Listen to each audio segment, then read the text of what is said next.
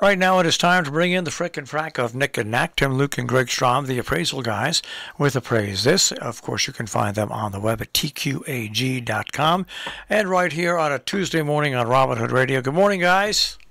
Good morning. Good morning. Well, I'm going to ruin your day right off the bat. Okay, bring it on. Here we go. My first story that we'll go to is why a $30 million CryptoPunks auction fell apart at the last minute. Oh my God! I thought we just I was not expecting that. I honestly was not expecting. We might as well just get this out of the way right away. The seller simply decided to hold. This was a Sotheby's thing that they put together. Anyways, they described it as Punk It. 104 CryptoPunks sold in this all-or-nothing bundle. They estimated the bundle would go for $20 to $30 million, on par with a series of paintings that are much more what we all understand. And I guess the party atmosphere in crypto, whether it's cryptocurrency or NFTs, I guess Willie Nelson could sing "The Party's Over." Well, the thing is, they actually held this party, by the way. They were, and Oh yeah, and 10 or 15 or 20 minutes into the party, things fell apart. They were partying, they were having a great time, everything. sure. well, this is there again. This is something that I don't understand the difference between, is because it was like these little. They look like, I guess, paintings or little things that miniature things. But I didn't realize that they that's what the crypto is. Huh. I thought those were. I guess I don't understand the difference between cryptocurrency and crypto NFTs or whatever they're called. I don't know if an NFT is actually the thing itself, or is the money. It's digital. It's No, digital. it's That's thing. what it's digital, just like the currency. It's digital, and Right, the currency yeah. is the cryptocurrency. Yeah. The art is the NFT that Yeah. is created. That is a non-fungible token. So it's a God, representation is that of. I know, no, but it's a representation of the artwork. So think of it as, the digital photo in your camera. That's basically an NFT. So if once you take that photo, that's what was being sold, was a block of all of these different photos. And it was right during the party that this is what gets me, is that you throw those parties and anything can happen. I mean, things can be pulled at the last minute, but then to have the consignor get cold feet and say, oh, no, okay, no, never mind. We're not going to sell. We're not going live. So it had been publicized. It had been out there. And then it wasn't. And they decided to stop the auction. And I think that a lot of it also has to come down to the entire trajectory of the NFT market over the last 12 to 18 months has been a downward trajectory. And it's, it goes back to Beanie Babies. It's like, it was a big hype. Everybody was talking about it. And now what people thought were rare or should be jumping in and grabbing, it's not really holding its value. yeah, it's like the cryptocurrency market itself. I mean, you're looking at Bitcoin, which was at one point $70,000, and now it's trading somewhere around $23,000. Right. It's just the general decline, and I think that rubs off on the NFT market. I really do. I just think that there's a general now beware attitude out there. It's almost like, okay, people. It's not a Ponzi scheme, okay, but it's almost like when people find out that something has been a Ponzi scheme, and if you're last in, you're first out. You know what I mean? You're correct. But whenever you have anything like that in a marketplace where there is, first it's a downward trend, but then there's this negative, something that goes on in the marketplace. One thing that I think of immediately is the ivory market, is that it used to sell for such, so much money, but because of the ban and whether, and the ban is on elephant ivory, but it has affected the entire ivory market because people, if you don't know the difference, or the ban has taken place so that you cannot sell it publicly, or it can't be shipped between states or even international. There's so many restrictions, people just say, you know what, no. And the market goes down. There's a big abundance of it, but the desirability goes down. And so that brings it down. And I think we're seeing the same thing with what's going on with these NFTs. There's also an abundance of artists that are trying to jump on this boat or on this train. It's a freight train, fast moving, high speed train that's going. They're trying to jump on, and the reality is that not a lot of people are also looking for a ticket. Well, I guess what I really am just not understanding is in the article it talks about this crypto billionaire. I still can't figure out how you become a billionaire for something that isn't real. And then, but last year, using his crypto wealth, he bought $78 million of art. Now that's a real thing. I mean, the art is real, but they paid for it with something that isn't real. Greg, don't understand it. Okay, Greg, stop that. It is real. It's just like any other coin or any other currency. So you have to get that into your head that it is a currency. It's there, and that's what Marshall was saying, is that it's trading at certain levels and it's doing this. The currency is there, and so he amassed a lot of this particular currency. That's all it is. If marbles were worth money, he just got a bunch of marbles. Yeah, Greg, look at this as even like I said, I'm not saying this is a Ponzi scheme, okay? Because I'm not. Right. But I'm saying look at it, it's a Ponzi scheme. If you get in early on a Ponzi scheme and you turn that scheme into making a lot of money, you then take that money and invest it in something that has long-term assets like art. It's just like a Ponzi scheme because there's no regulation on NFTs. There's no regulation on cryptocurrency. So, if you get in early and you make your money and you sell and you take that money, it's almost like, mafia making money, cleaning it through banks. Really. Right. That's the way you have to look at it. Right.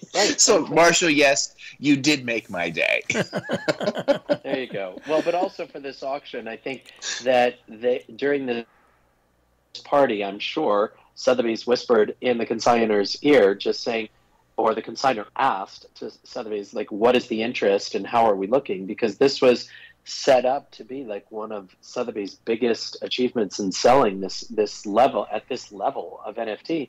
And basically, Sotheby's had to tell the collector that there was very little interest, that we didn't attract enough bidders, and probably said, well, we may get there, but we never know. And he didn't want to take the risk. And that's why I pulled the plug.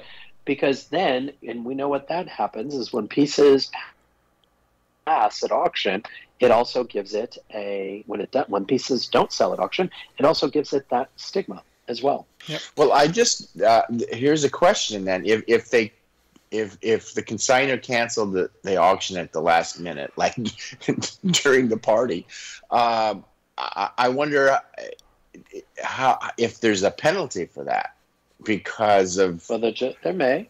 It depends on whatever their agreement was, but you can't. Sotheby's sunk a whole lot of money into promoting and putting a party together and doing all of these things. So I'm sure that there was some sort of. Now, here's the question: was it in cryptocurrency or was that it in that was going to be my next question? I know you enough. I know. That's why I brought that up. Let's go from cryptocurrency and NFTs to something that makes a little more sense. A rare 1679 violin, a Stradivarius, okay? is going up to bid next month, and that could fetch up to $11 million. That is an investment that if you have the money to make, and you will yield tons of money for your family in the future.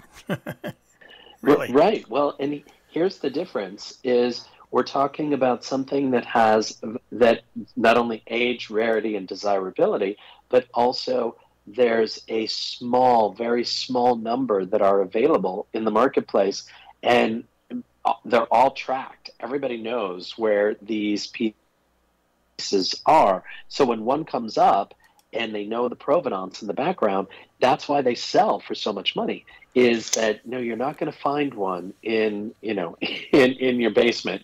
Is that they have all surfaced and they've been tracked. So very different from these NFTs or things that are just mass quantities or nobody knows how many quantities. There's a specific number that is known, that is out there. They track it and they know where the sales, when the sales take place. So this will be exciting to watch. It will be. Apparently, there's only 10 known, and this is one of the 10. And if you stop and think about it, when was the last time we talked about a Stradivarius coming up for auction? I mean, they're so rare at this level that I think that's why it's going to generate a lot of interest. Yeah. It's going to be. This will really, really be fun to watch because, and I'm sure we're going to be able to watch it in real time. So that'll be that's the other thing that'll be fun to do is to watch it in real time. It's interesting. I sit here. And the name Stradivarius to me, ever since I was a kid, to me meant something special. I wonder how many people out there have no idea what a Stradivarius is nowadays.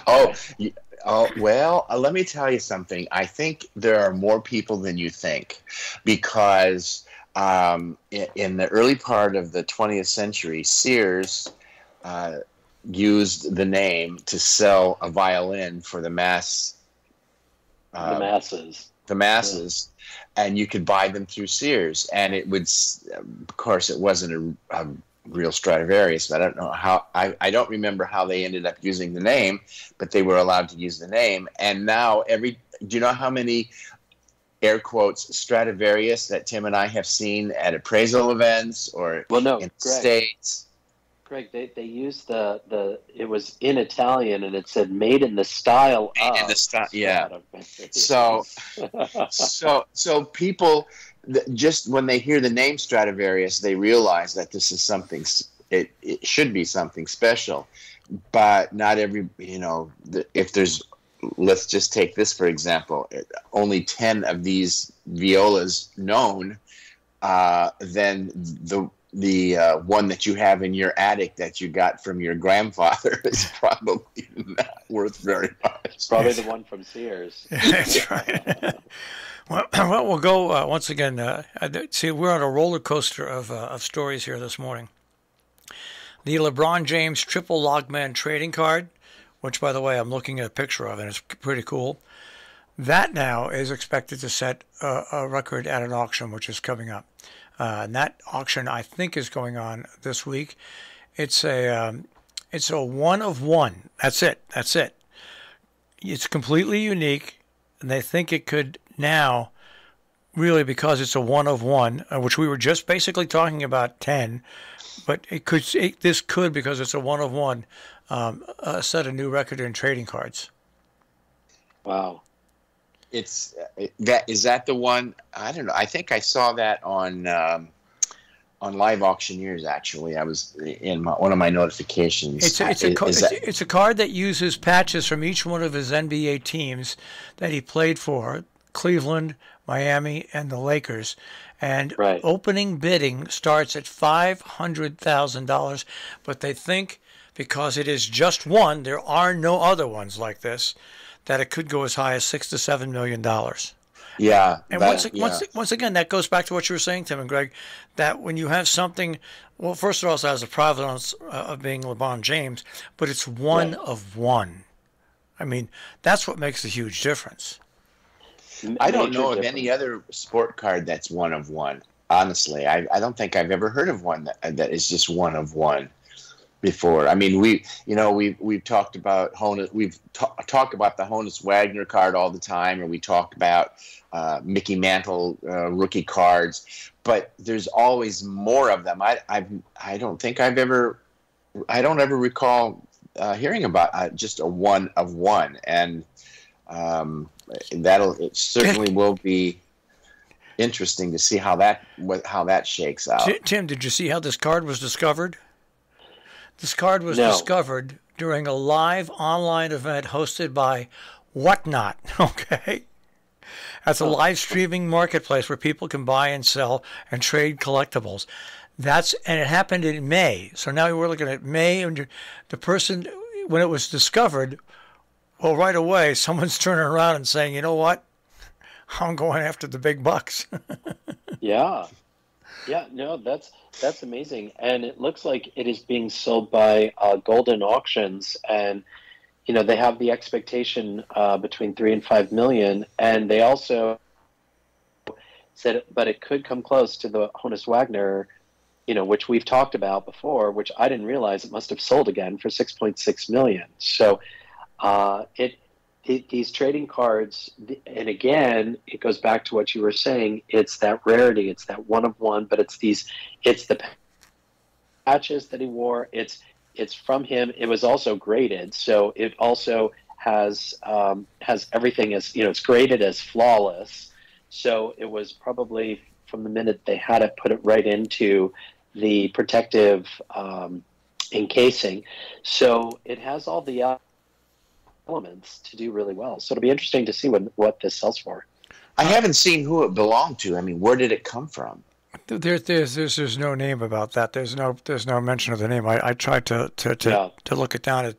It just mentions that it was found on one of these just regular live auction sites, and whoever got it. Well, yeah, it does say that the card currently belongs to 3 Whatnot users who purchased a stake in the pull to have opted to auction it off. And so it'll be interesting to see how that all shakes out. I don't know. Interesting, because that's a similar story to the Honus Wagner card. How it, I mean, slightly different, but I mean that it ended up just belonging to a woman who used to work at the post office, I think. But it's interesting that it's kind of a similar situation where they are putting this up. It belonged to a consortium, I guess, even though it's only 3P.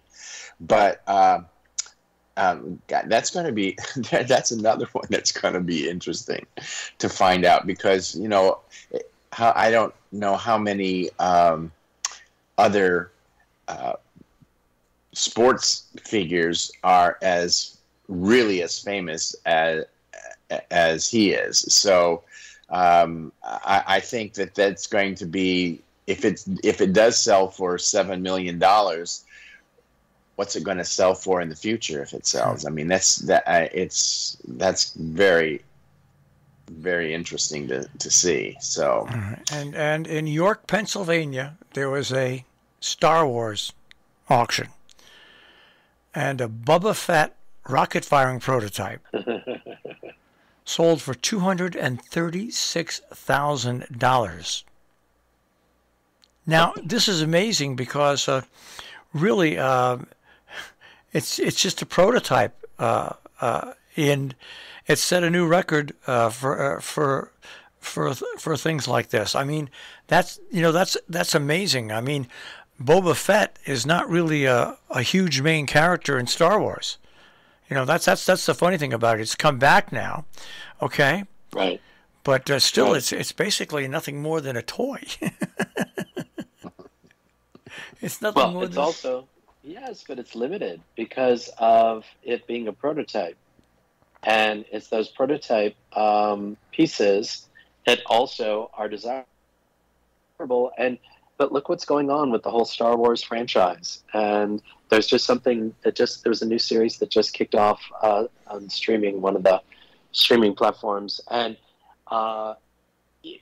collectors are looking for the rare pieces. Well, Disney was smart. They bought the Star Wars Enterprise, and they put it up on Disney Plus, and they now have 1 million prequel stories that they're running.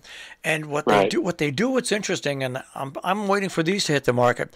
At the beginning and end of each one of these prequel shows, they show poster boards of when they design, when they put the story together. They've got all these different poster boards, and I would be willing to bet you that sooner or later, all these poster boards are going to go out for auction as well. Right. Which depict what they want the story to look like. I've been watching this stuff, and I say, there's got to be a reason they have all these poster boards that they show they show it really more at the end of the shows than the beginning. But they're all obviously drawings, and they're obviously, if the show's successful and it's attached to Star Wars, they're going to be worth money in the future. Oh yeah. Did you ever think that what was it, 1976 or 76 or 77 when Star Wars came out? Did you ever think that all these many years later, it would be such a huge collectible area? I mean, it's just like certain characters just continue to amaze me that they are so popular, and that every time a new movie comes out, and we've talked about this in the past, where anytime there's a new movie that comes out, there's always a sale or something around the release of the movie, and it's almost as though they make the movie because they know they're going to make a fortune on the collectible toys afterward, the merch as they call it. Well, you're asking the wrong person, because as a kid, I was a big Marvel comic consumer. Okay, Fantastic Four and everything, but also they had a lot of other interesting comic books that they came out with that weren't superheroes, but they were like the boys are on streaming now, anti-superheroes, where there's always a backstory about what goes on, and I had all those comic books, every one of them, because I was a big Marvel fan. And I see now what Marvel has done. If you've got any of those original comic books from back then, you're sitting pretty. You're sitting pretty if they're in good shape. What do you do with yours? I have no idea. That's the whole thing. That's what I'm saying. I'm saying you mentioned this to the wrong person. I have no idea what I did with them. And the funny thing is when Marvel came out and started making movies about all these things, that's when I said to myself, damn, you did it again, you idiot. Where are all those things? And I mean, I had boxes full of Marvel comics. As a kid, you would read them once or twice, and that was it. Oh, well, that's the way the cookie crumbles. That's it. My possible potential flirting with being a billionaire was thwarted in the early stages. Yeah, because of people like you that threw things away. That's why we have a job today. No, wait a second. Thank you. I didn't throw them away. I put them in my drawer and put them away. My mother and my grandmother threw them all away. I didn't throw them away. That's exactly why we thanks to the mothers and grandmothers of this country. That's why we have a career. That's right. All right. So you guys, are you busy next week, Tim? Traveling? Yes. Well, this week I'm in Chicago, so I'm at Hindman Auctions. I'm at the mothership, as they say, the headquarters, and I have meetings with a number of my colleagues and some clients, and getting my whole team together. So we try to do a check-in every 6 months, so that we say, okay, what do we need to address? What's happening? What are the next 6 months hold? And then next week I will be in Cincinnati, and we just opened, Heinemann just opened a new building and a new space in Cincinnati, so that's really great. And I have a new team member that is starting. Her name is Heather, and she's here in Chicago now. And then next week we will have meetings and just a number of different things around the Cincinnati. You don't want to know what I'm going to be doing next week. You don't want to know what I'm dealing with while I'm home here. I mean, but I'll tell you anyway. We had a flood, so we're in the we just finished doing some renovations, and now we have to take up the entire floor because we had a flood with our air conditioner. So I'm dealing with contractors and estimates and picking out new. It's I'm semi-retired, but I'm busier now than I was before. So that's my life lately. Now, in your spare time next week, I want you guys to look up what an original copy of the comic book The Watchmen would go for. And let me know next week an original copy of The Watchmen, and let me know because I had one of those. Okay. So you want us to you want us to burst your bubble again? Huh? No, just let me know how much I could have. Maybe it's not going to be. I've got a feeling it's going to be worth a lot, though. But just if you can find it, let me know what the value if you have a copy of one of those. Is that number one? Yes, number one. And that wasn't. I didn't get that new. I got it from somebody who knew I liked Marvel and the Watchmen. But it's number one. Number one. It was okay. That was back in the early 50s when I got that. Oh, good. That gives me something to research this week. I'm excited. All right, guys. We'll speak to you next week. Have a great week.